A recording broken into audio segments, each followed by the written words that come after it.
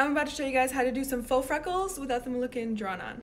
As you guys can see, I don't have any faux freckles on my face, so we're about to catfish some on.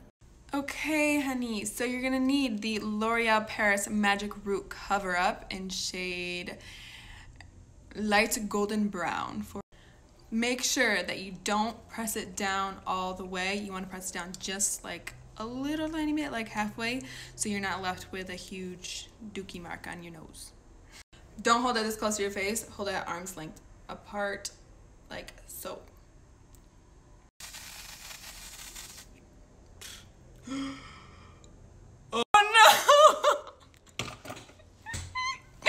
Oh hell.